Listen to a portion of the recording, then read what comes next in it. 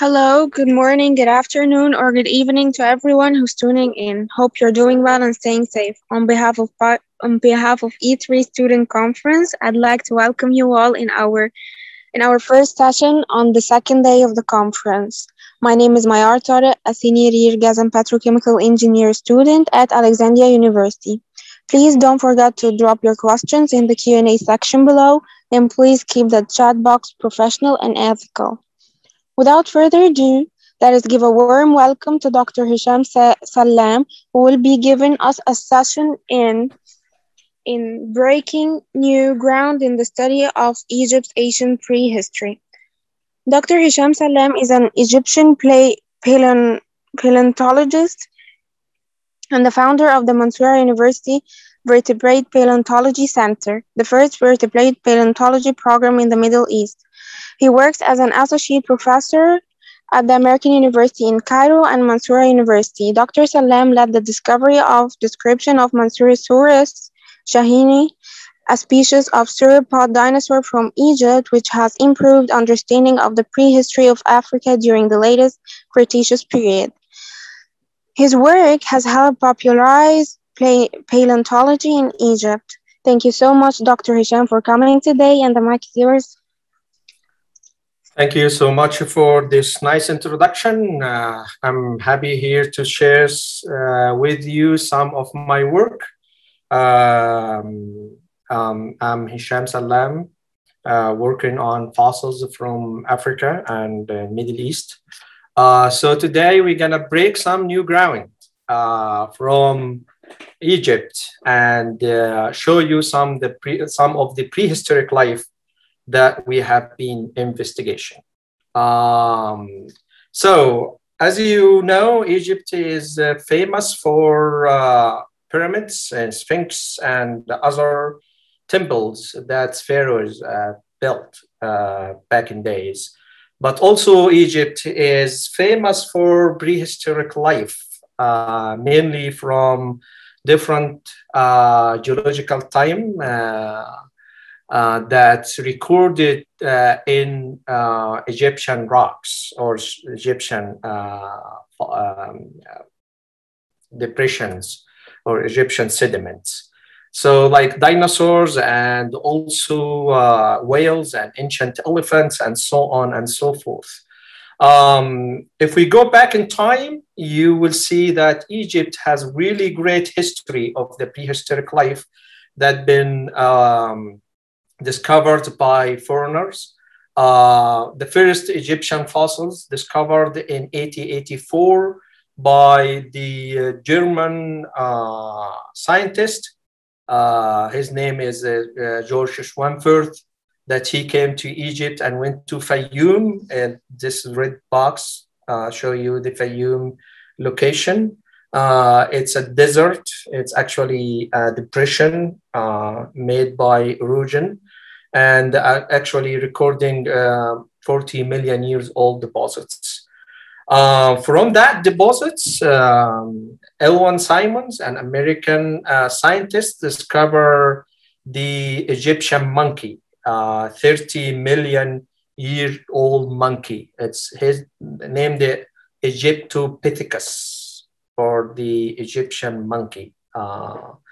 So he came to a conclusion that Egypt 30 million years ago was something like that, tropical forest full of ancient elephants and monkeys on the trees, which became a branch of the old world monkey that gave rise to great monkey, which is us. So this is Egypt 30 million years ago. And if you go further to the west, you will find a fabulous place of Wadi Hitan, or the Valley of the Whales. Now it's a desert, but back in days, 40 million years ago, were actually a bottom of an ocean, the Tethys, or the ancient Mediterranean Sea. So this is Egypt 40 million years ago. But if you go further to the south, you will go to what we call it Bahariya Oasis, the land of dinosaurs. And the Egyptian dinosaurs were discovered by a German scientist. His name Ermer Stromer. He came in 1912 to Egypt looking for mammals, but his luck led him to discover the first Egyptian dinosaurs from this wonderful exposure or badlands. It's Bahariya Oasis. These rocks actually are 95 million years old, which is the discover four dinosaurs from Egypt, Spinosaurus, the famous Spinosaurus, the largest and the most ferocious dinosaur ever exist. And actually, this is Egypt 95 million years ago. So Egypt went through different times with different ecosystems, with different actually prehistoric life. So, but until 2010, none of the Egyptian hold a PhD till I came back from Oxford as a first Egyptian vertebrate paleontologist for decades to earn a PhD in vertebrate paleontology.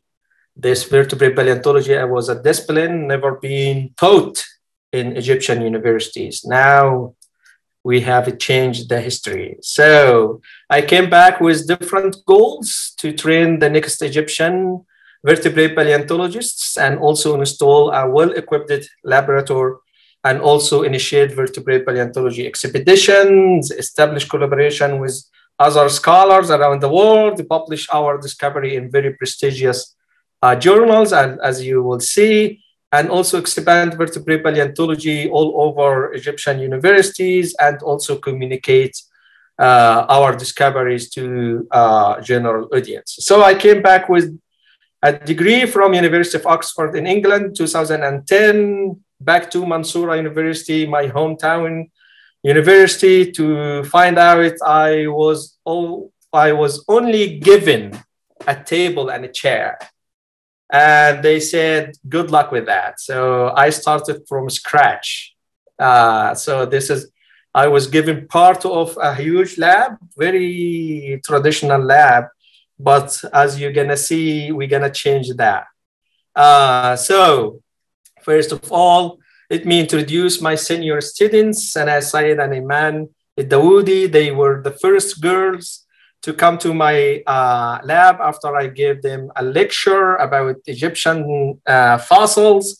And they were actually inspired and they told me, hey, professor, I would like to work with you. To be honest with you, at that time, I didn't believe in them. But with time, they changed all of my beliefs and they are my heroes now. So with Sana Said and Ayman Dawoodi and other students, we went everywhere in Egypt. This is one of our track. So there is Mansoura up there, very close to the Mediterranean Sea. So we took our car and went all over Egypt, basically. But to be surprised, our car was not 4x4 car. This is my personal car. So this is my friend's car. So this is our luggage. This is our tents, everything, including Iman and Sana, inside this car. So we started our journey and we went to southern Egypt in 2014 to meet our luck. Exactly. So we were digging first dinosaur to be dug by Egyptians. This is the material that we discovered. And this dinosaur is gonna make us famous in a second. So here are some bones from that dinosaurs. This is the denary, the left lower jaw, and this is the cervical vertebrae, the neck vertebra, and also the shoulder bone, and also some of the arm bones. So we published that discovery in Nature, Ecology, and Evolution in 2018. after that discovery, we were everywhere. Let me introduce Mansoura Shahini, which is a very rare dinosaur to be discovered from Africa. And actually, Mansoura filled a gap in the history of Egyptian paleontology. So before the dinosaur went extinct in Egypt, in Africa, or in general, there were no record from Africa at all. So Mansoura was the first record of dinosaur from that time period. So this is what it's really important. Actually, also Mansoura answer and questions about the paleogeography, that there were dispersal between African dinosaurs and European dinosaurs back then. And also that as you see here, Mansoura Shahini is sort about dinosaur eat plants, and the dinosaur eat plants cannot fly or swim, so he has to go walking to Europe back and forth. So this is the first evidence between dispersal between African fauna and European fauna. And after Mansoura published, Mansoura went viral over everywhere. So BBC talk about it, and also National Geographic, CNN, and Reuters. And the Discover magazine choose Mansoura as one of the most important discovery in 2018. And also get attention of the President Sisi in Egypt, and also were everywhere. So after Mansoura being discovered, we get a really nice fund from the Egyptian government to do some field work and discover more of the Egyptian prehistory. So we went to Fayoum, which is a depression very close to Cairo, like 1 hour driving. But this depression record 30 million to 40 million old deposits. Here is the geologic map of some quarries in red dots. These quarries also in danger. Some of them really get destroyed by tomato farm. As you see, this site actually produced the oldest quarry in Africa, producing terrestrial mammals like ancient elephant, primitive monkeys, primitive bats, primitive rodents. All of the ecosystem living today back is actually their ancestor in these deposits. So this one of my students, we went there in 2014 to dig up to save actually some of the quarry. This is my tents, this is my car, and these my students digging up the old fossils that dated back to 37 million year old fossils. There's some jackets for you, if you're wondering what's this white gizmo. It's actually what we call it plaster jacket. So we actually make a plaster over the fossils so we can take it safely to the lab. And also do some screening, look for tiny mammals. So we were able to save the green area, but we're still working on the yellow, but the red actually, unfortunately, were destroyed. Here is my students after bringing stuff from deserts, they working in that lab. If you remember back then, the old lab, the old pictures of the old computer, this is the new facility that we built after the discovery of Mansoura.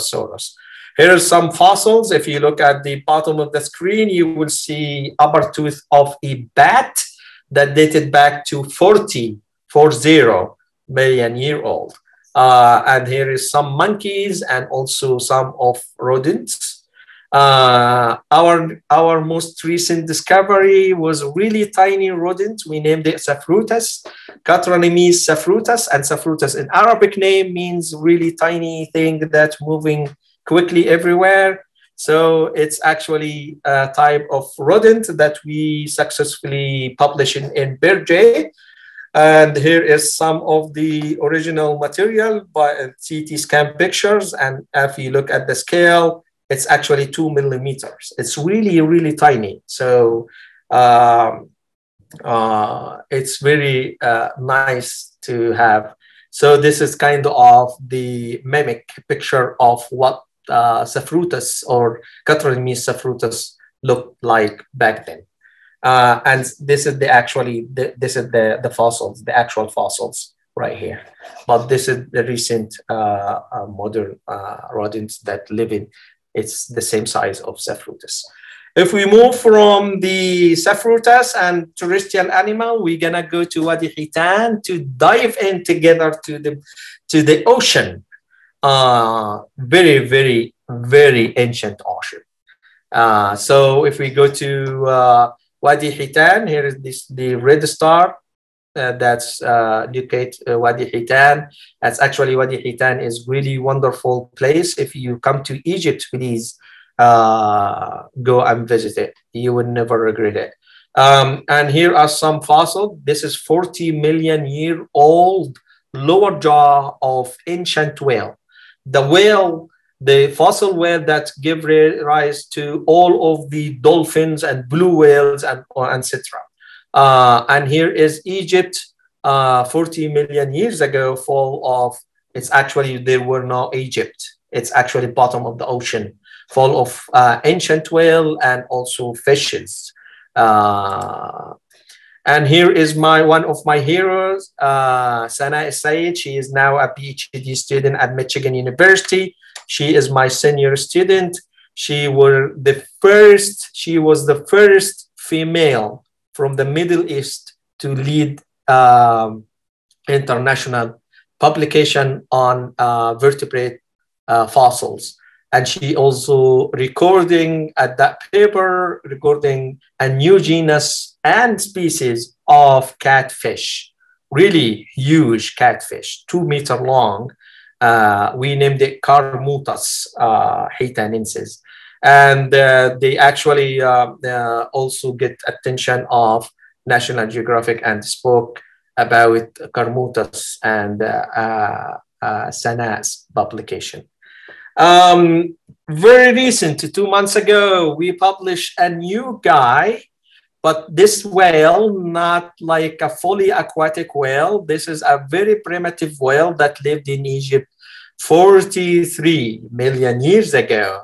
And he actually amphibious whale, amphibious in lifestyle. So he can swim and he can walk on land in the same time. We named it Phaeomycetus anubis. And Phaeomycetus anubis is a 40 to 43 million years old walking whale. And the star of that discovery, one of my students, his name is Abdullah Gohar.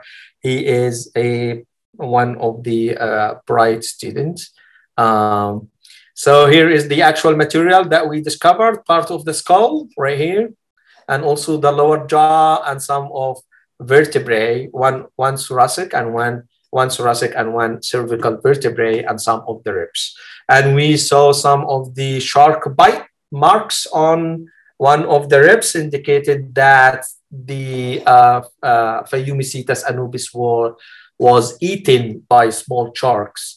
But we named it Phaeomycetus, referring to Fayum Depression, the area that we discovered Phaeomycetus from, and cetus in Latin means whale. And Anubis is the species name in honor of the god of death in Pharaoh's time, because Phaeomycetus anubis has really lethal bite. And also Phaeomycetes in red actually like fill in one of the transform fossils, transitional form fossils in between the fully terrestrial whale to fully aquatic whale. So that's in between and kind of missing link. We were successfully publishing that in one of the most prestigious biology journal in the world, Proceeding B, Real Society, and as a new genus and species of very primitive whale. One of our discovery, but this is for you guys, but not distributed. It's actually a very, very old snake. And it's actually we working together with a friend, our colleague from Cambridge University now to publish that and very soon. And it is actually part of Gigantophis. It's an Egyptian old snake that discovered in 1991 or something like that. I can't remember. But this one is the largest snake ever exist. It's found in Southern America, Titanoboa. If you haven't heard about it, it's really huge snake discovered from Southern America. But Gigantophis is the second largest, come after Gigantophis. One of our luck led us to this quarry. This is a marbleized limestone quarry. I got a phone 3 months ago about that there was a fossil inside one of the blocks. So I went there to find out that this is the quarry of marbleized limestone that's we cut to make tiles and kitchen tables and so on and so forth. To find out that we have a crocodile inside of one of the blocks. So, but the guy actually accidentally cut it. So we were lucky to have it. Now we are working on it. It's a 40 million years old crocodile trapped in marbleized this limestone. If it's coming to media, please wait for it. It's gonna be a really nice crocodile, and I think it's a new genus and species that lived in Egyptian ocean back then.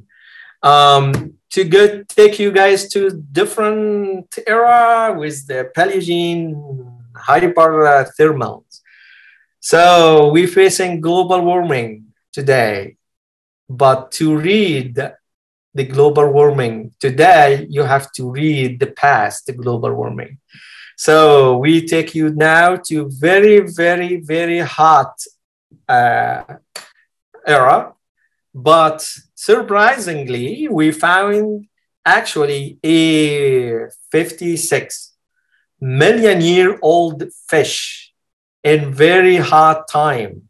It's called PETM, Paleocene Eocene Thermal Maximum. We dug the Egyptian or break the Egyptian rocks and find out this fish.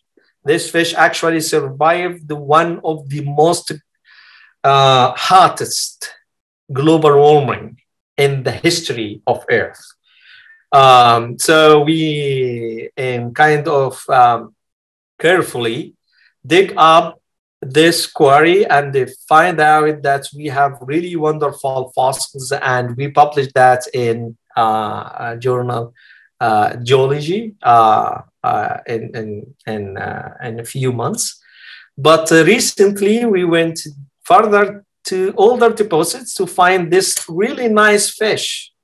If you cannot see the fish, this is the mouth right here, and this is the pectoral fin, and the tail would be right here. But to make it easy to you to imagine, here is the recent fish that's look similar to what we found. But this one actually survived the dinosaur mass extinction. This is from the Danyan, And also we find a really nice fish, bizarre fish that's actually only recorded in New Mexico, or as if in Mexico, in Danyan, from the Danyan. But also after we finish this really hot era, we're gonna take you guys to the dinosaur era from Egypt. This is my camp looking for dinosaurs, so I went further to the south. So this is the Bahariya Oasis, one of the most, what people named it in literature, the land of dinosaurs. So here is my camp. If you like to come to visit Egypt one day and get a credit for your visit, we developing a course here in Egypt. We named it Natural History.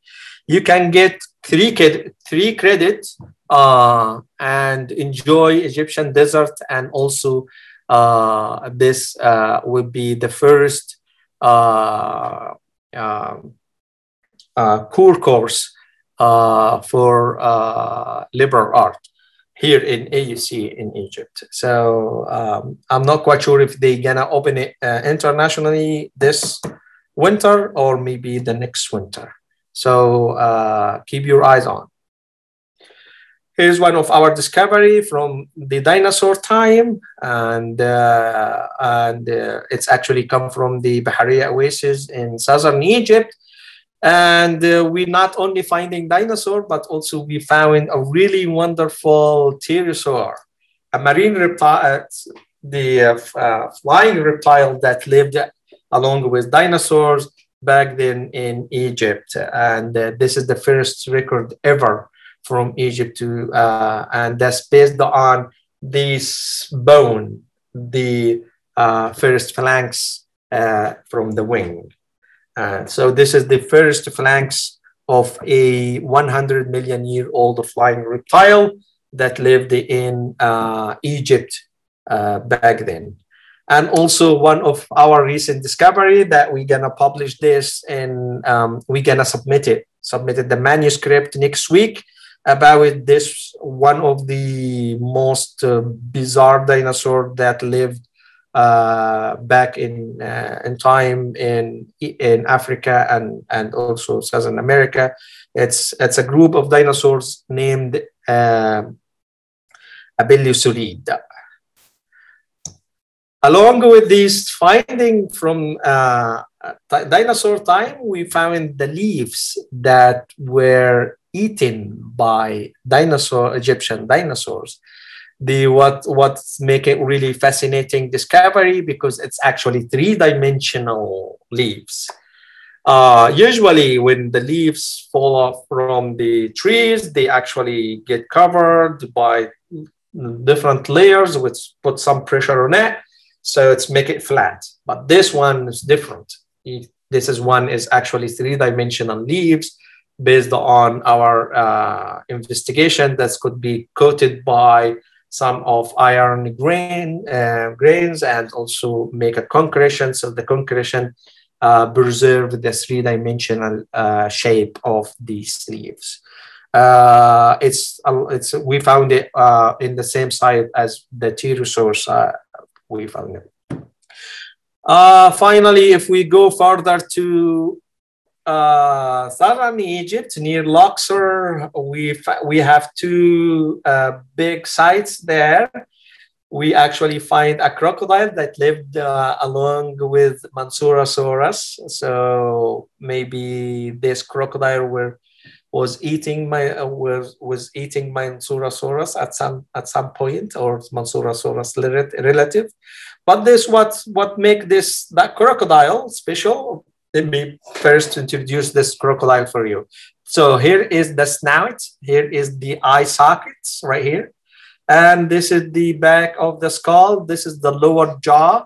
And what makes this crocodile special? Because it's actually the missing link between the blonde snout and long snout, the gaviloid crocodile. So this is kind of really gonna be a really neat paper because it's recording a missing link between two big branches of crocodile. One of our recent discovery also we found maybe a sister of Mansoura. So we found this vertebrae along in the same layer that produce Mansoura. It could be a new species of Mansoura or could be a different genus. So we're still working on it, but I'm happy to share it with you. So I came back from Oxford with one table and worked in these goals to see this wonderful progress.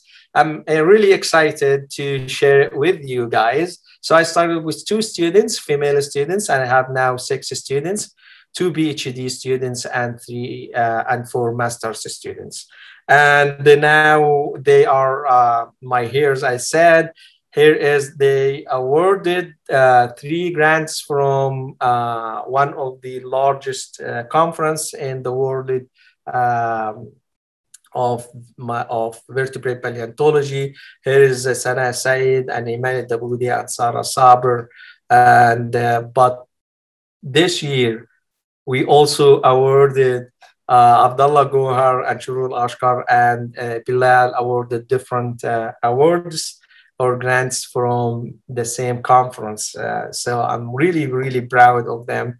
And after one table, here is my lab in Mansoura. So this is a new version of the old lab. So we build it in really high standard. And now we train not only a postgraduate student, but also training undergraduate students. So I open my lab to everyone who actually has passion on science.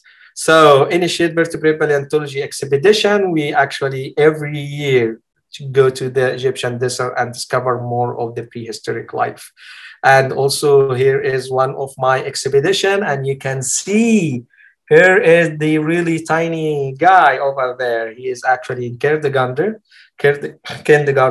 and his name is Muhammad. He's one of, not the oldest.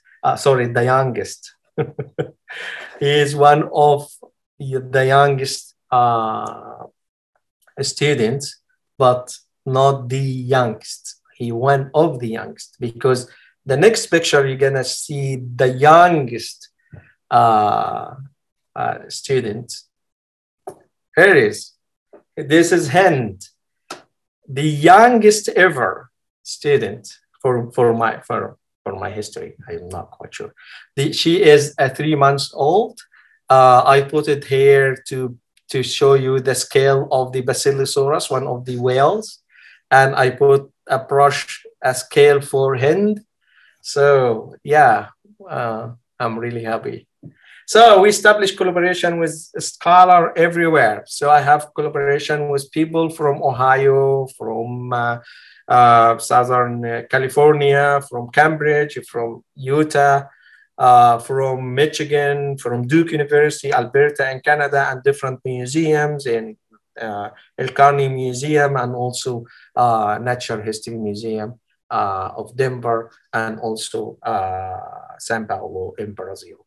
So publish our discovery. We publish all of our discovery in a very prestigious journals. Here is some of our discoveries that we publish in several Nature and PNAS and Geology and so on and so forth. So we work on fishes, we work on ancient whale, pterosaur and dinosaurs, and also really tiny rodents or mammals. Also, one of my goal to actually expand the vertebrate paleontology education in Egyptian universities. So I'm teaching in different university here in AUC, and also in Mansoura and Cairo and Asyut and Alexandria. So I'm teaching several courses for postgraduate and undergraduate students all over Egypt. And also my favorite part to actually deliver these difficult scientific words to public. These are my students being interviewed in one of the most popular um, TV show in the Middle East talking about fossils, and this is the first time ever. And also being invited to different also shows in Egypt talking about our discoveries. So we actually active in delivering knowledge. I actually take some replicas to schools and also make camps for mimic some of the excavation field trip. And to conclude my journey, we have published more than 30 publication in very prestigious journal and 45 abstracts in several national and international conferences, and also did for the 10 years of my life here in Egypt. After I came back from Oxford, we went to 40 field expeditions and also discovered 13 new genus and species, and also collaborate with people from different places, and also getting international awards, and our reach outer reach activities. We are really having a robust and sturdy program. This is all, and thank you for your listening, and I'm happy to take some question if you want. Thank you so much, Dr. Hisham, for this informative webinar. We have like first question. There was a mention of whales that walked. How did they presumably breathe outside the water? And do you have any idea how long they could stay out of water? Stay at what? Out of water. Oh, yes. This is really good question. So based on the anatomical features that we actually gained from the fossils, it actually has a really tall neural spine of the thoracic vertebrae, which is never been exist in aquatic animal. It has to be a terrestrial animal. So it's actually built some muscles in the shoulder to be able to push the body up. So it's actually swimming, not like this, swimming like a dog. So we have pretty much sure of the anatomical feature that give us evidence of the amphibious lifestyle of that whale. Which dino fossil is reported in Egypt and in which geological time period? So we have two different geological time in Egypt that produce dinosaurs. It's actually one from the Campanian and one from the Cenomanian. The Cenomanian is 95 million year old deposits, but Campanian is kind of 70, 75 million years old. So they are different.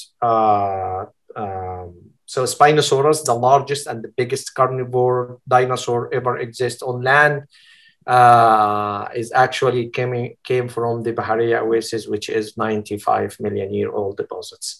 But Mansoura came from the much younger deposits. It's actually 75 million year old deposits. Okay, and the last question.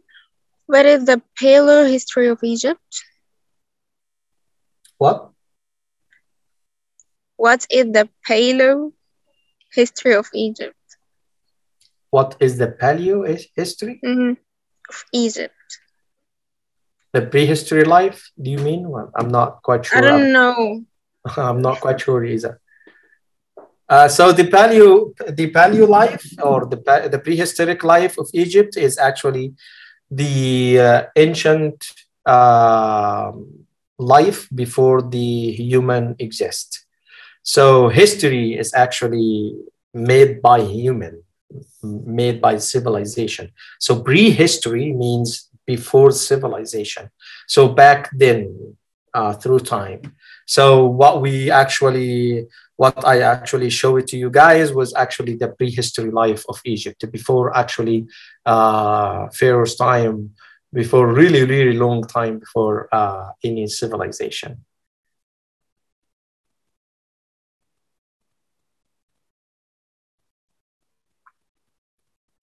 Did that answer your question?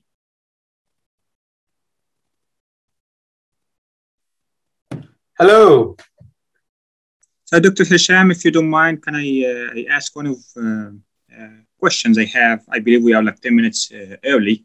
So let's ask more questions from my side. So a lot of students, they get confused whenever you say something about a wheel that used to live in land.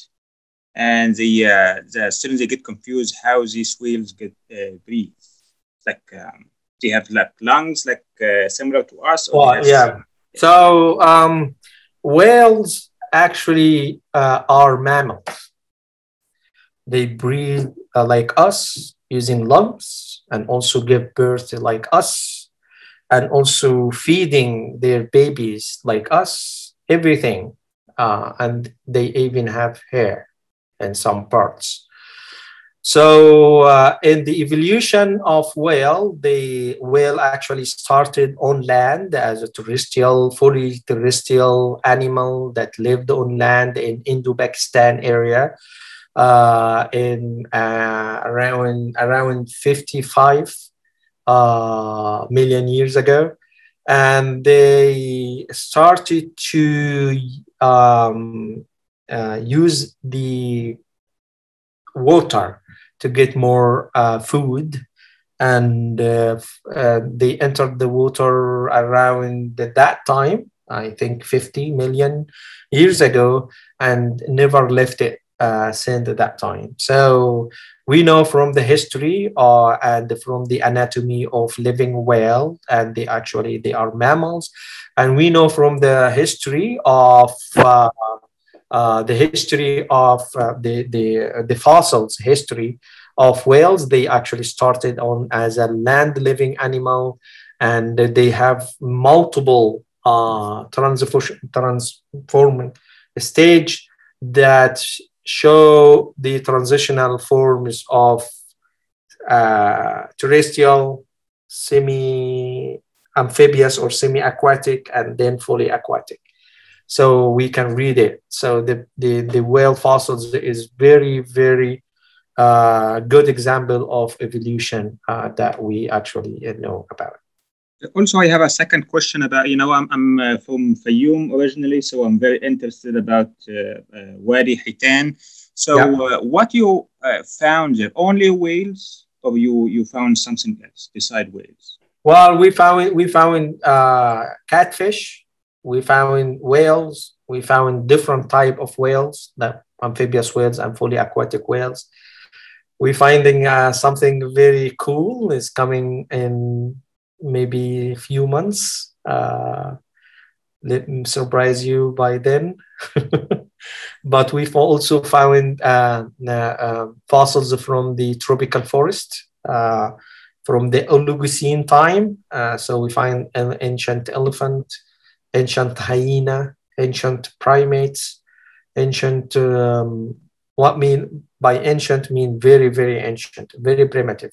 So the ancient elephant has no trunk, still and a small size, not a huge size as we see today.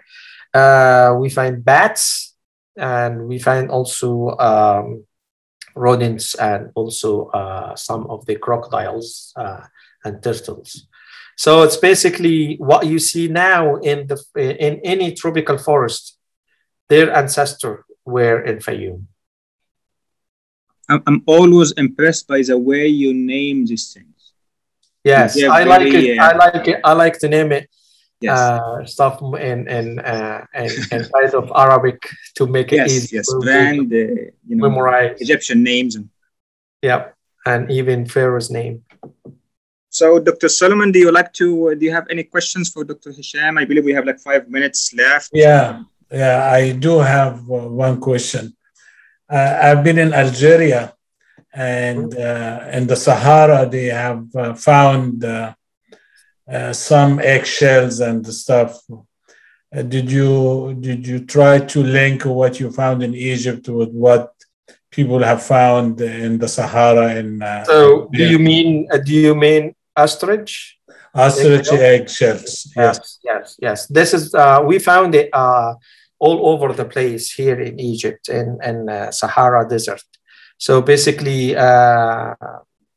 like few thousands years ago, there were kind of like more kind of forests that were covered all of North Africa, and ostriches and all of the hyena and lions were there.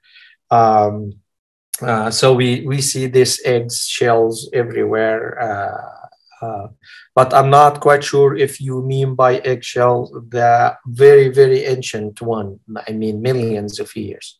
No, I actually mean exactly what you said. Yeah. We find that a lot here in Egypt also. How about evidence of very quick change in climate? Also, as I said, and we also use the past to read the present and also anticipate what's going to happen in the future. So one of my projects actually looking for the ancient global warming and also global cooling. So one of our paper that came, I think, early October, last October, about the one of the mass extinction that happened in back I think 30 million years ago, based on the fossils that we actually excavated from Fayoum. There was a mass extinction because of the transitional form between the global warming that happened in the Eocene and the global cooling that's happened in the early Oligocene. And 65% of all animal diet because of this transitional form or transformer from the global warming to global cooling. And that happened in the same time that the Red Sea start to be rifted. So there was no larger consumption of oil at the time. So it must, the warming must have been due to something else beside us petroleum engineers. So the petroleum in our region, actually the oil actually, as you know, it's actually exists in the Cretaceous. So it's actually formed in the Cretaceous when it's the Tethyan or the old ancient Mediterranean Sea. We're covering and connected the Mediterranean Sea with the Indian Ocean at that time, with a lot of red algae that's actually died and make the organic matter for the petrol, the oil that we excavated from Saudi Arabia and all other places. So it's not in the Eocene. I think it's much older than that, and I think in the dinosaur time in the Cretaceous. Dr. Sallam, that was an extremely interesting presentation, and congratulations on your success in doing all of that. This is really impressive. Thank you. I'm really glad to hear that, and I'm happy to be here with you guys and share some of my experience and also some of my story. If you don't mind, we received one more question from the audience. Sure. Someone asking how you measure age. So we have two types of measurements. One, which is called absolute age dating, which is we know exactly that has happened by examine or measure the isotopes that's actually exist in the rock. And also we use relative methods, which is use the fossils to be the older fossils. The older fossils would be in older deposits, and the younger fossils would be in the top of the deposits or younger deposits means we can easily know the relative age based on the stratigraphic level and also the fossil content, and also and if we actually dated one of the layer based on a isotopes, say example, it's actually 50 million year old, and that the layer on top of it would be much younger than 50, and the layer below it would be older than 50. So we use different methods. All of the geologists around the world actually contributing to age of the rocks. So we create at the end what we call it geological map, so other people can use it. And geological maps, to me, it's a really colorful map, and each color